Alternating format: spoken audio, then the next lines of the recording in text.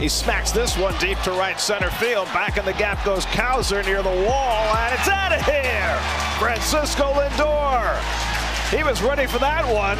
He goes the other way for his 25th home run of the year, and the Mets jump in front 1-0. In 2 games. And it's pulled down to third. A chance for Tua. Comes up on Oriels. He gets the out at second. Then it's dropped by Holiday, and a run comes home. Oh, boy.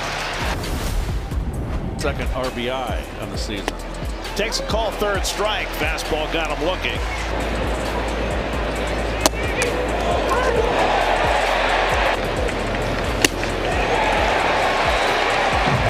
You know what I mean? He's got the look. He's got an aura. Swinging a miss. Beautiful sweeper at the back foot of Santander. And he strikes out Cowser with a high fastball. 2-2 coming. Up and in, and he hit him.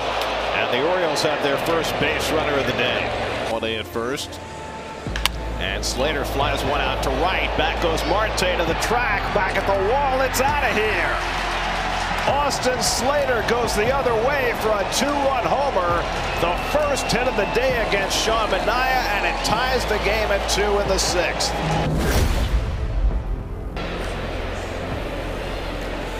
And Vientos hits one deep to center field. Back goes Cowser. Back near the wall. It's out of here!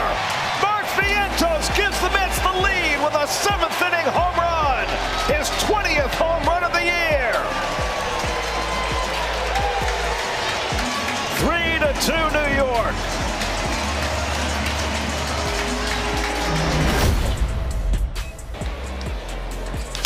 He lifts one down the left field line. Nimmo over toward the corner, and he makes the catch. Tagging at third is Cowser. He'll come in with the tying run.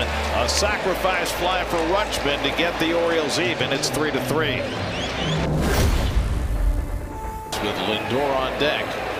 3-2 from Dominguez.